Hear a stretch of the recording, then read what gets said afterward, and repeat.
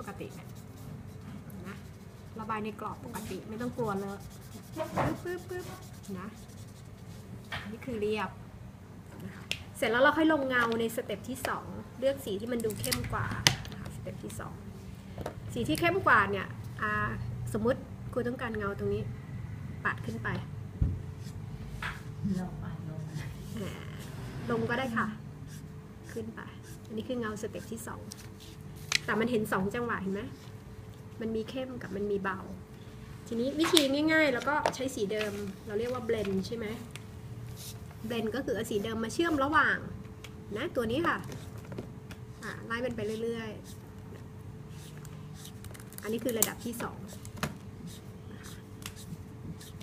เราก็จะเห็นน้ำหนัก2จังหวะซึ่งถ้าดูแล้วยังไม่เข้มพอนะคะเราก็เลือกสีที่มืดที่สุดย้ำมันอีกน้ำหนักหนึ่ง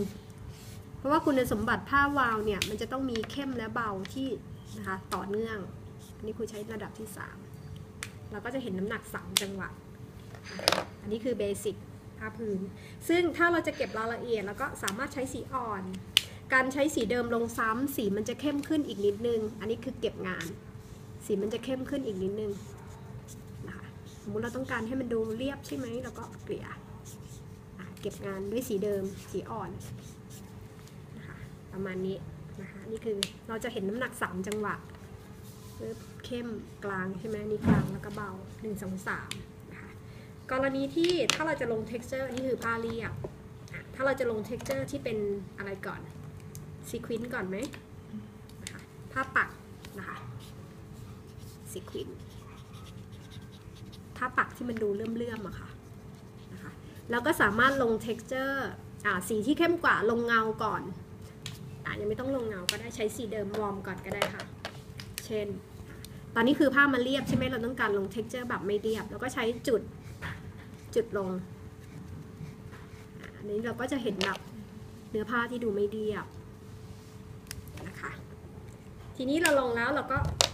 มันต้องมีเงาด้วยใช่ไหมเพื่อต้องการให้มันดูนูนนะคะเราก็ใช้สีที่มืดกว่าแทรกเข้าไปไม่ต้องทับที่เดิมนะคะแทรกเข้าไปสุดท้ายถ้าเราต้องการให้มันลอยออกมาล่ะมี liquid paper ใช่ไหมทุกคนจิ้ม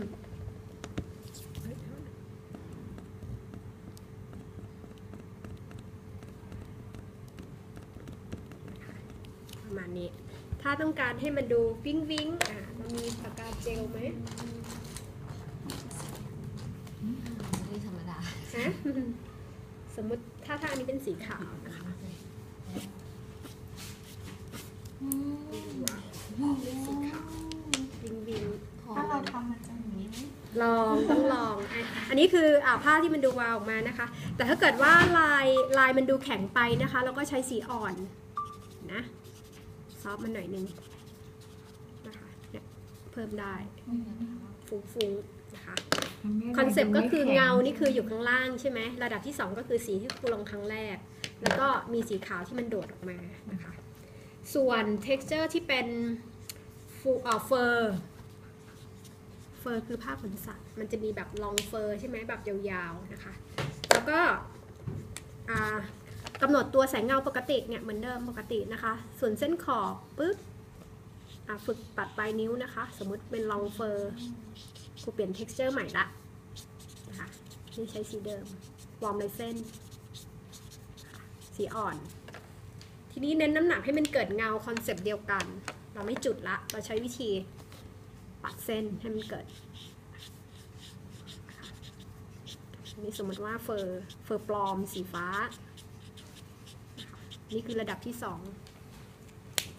เสร็จแล้วเราค่อยใช้เงาอีกจังหวะหนึ่งประมาณ 10% พอนะตรงนี้ไม่งั้นมันจะดูแข็งเสร็จแล้วเราก็ใช้สีเดิมสีอ่อนเมื่อกี้มันดูแข็งๆใช่ไหมใช้สีอ่อนมาฟุ้งๆคอนเซ็ปต์มันต้องฟุ้งๆ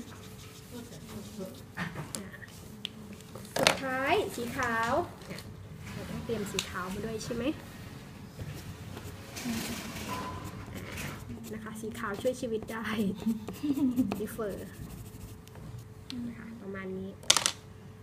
ส่วนtexture ที่มันดูหยาบๆตระกูลลินินนะคะตระกูลลินิน ถ้านะคะถ้าเราใช้สีไม้ใครอยู่ใกล้สีไม้